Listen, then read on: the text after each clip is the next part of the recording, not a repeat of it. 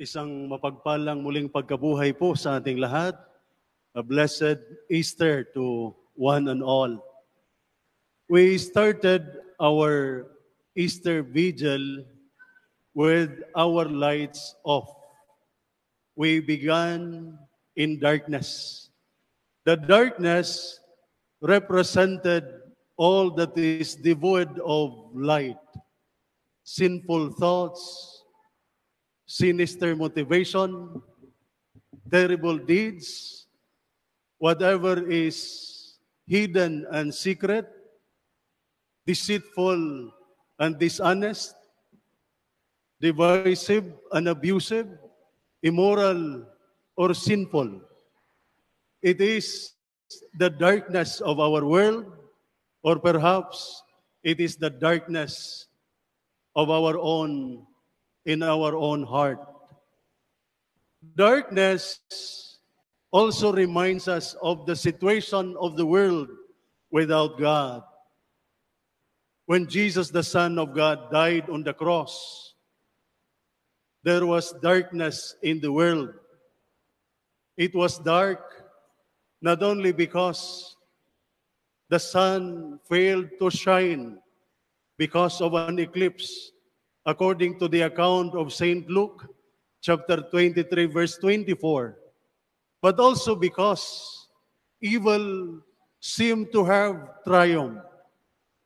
It was dark because the closest and trusted friends of Jesus turned their back on him. Judas betrayed Jesus. Peter denied him. The other apostles ran away and deserted Jesus. It was dark because of the people's fickle-mindedness, people's inconstancy. It was dark because the Jewish authorities and religious leaders conspired to fabricate stories to build up cases and accusations against Jesus. It was dark because Pilate, who had all the power to save Jesus from the hands of all those who were crying for his blood, refused to assume responsibility and simply washed his hands.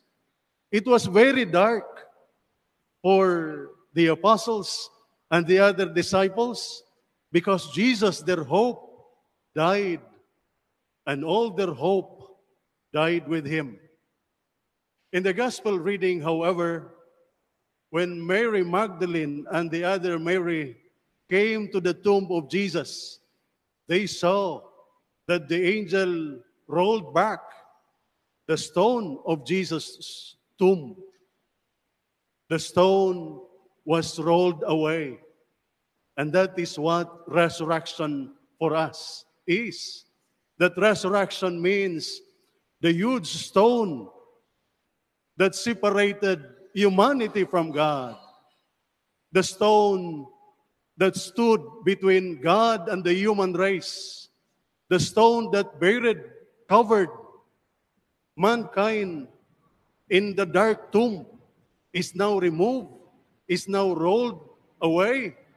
And Jesus, who is the eternal light, who is the light of the world, has conquered darkness and invites us all to rise from the darkness of our tomb and live in his light.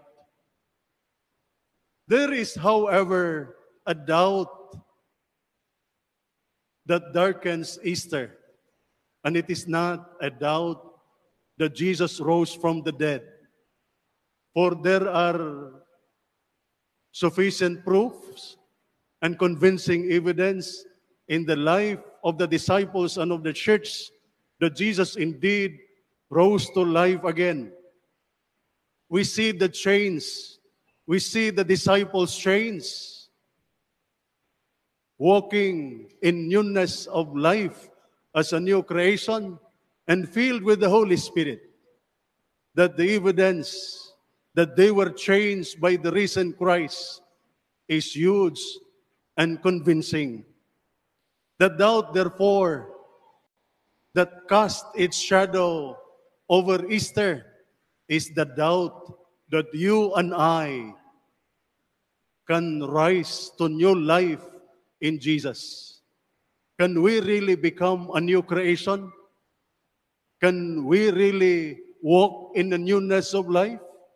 Can we really be changed and filled with the Holy Spirit? Because we feel that the stone in our life is so huge, too big, too heavy, that Jesus rose from the dead is not difficult to believe, but we doubt that we can rise to new life with Him.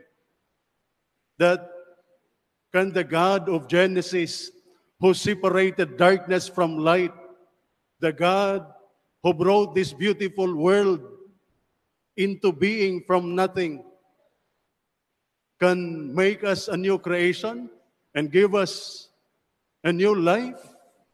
The resurrection says, yes. If God created the universe, He can surely recreate us and give us new life. Can the God of Exodus, who delivered the Hebrew people from slavery and bondage, deliver us from the bondage of sin? The resurrection of Jesus says, yes, God who freed the Hebrew people can also free us from the bondage of sin. That because of the resurrection of Jesus, we can experience the power of Genesis. Because of the resurrection of Jesus, we can experience the exodus from the bondage of sin in our life.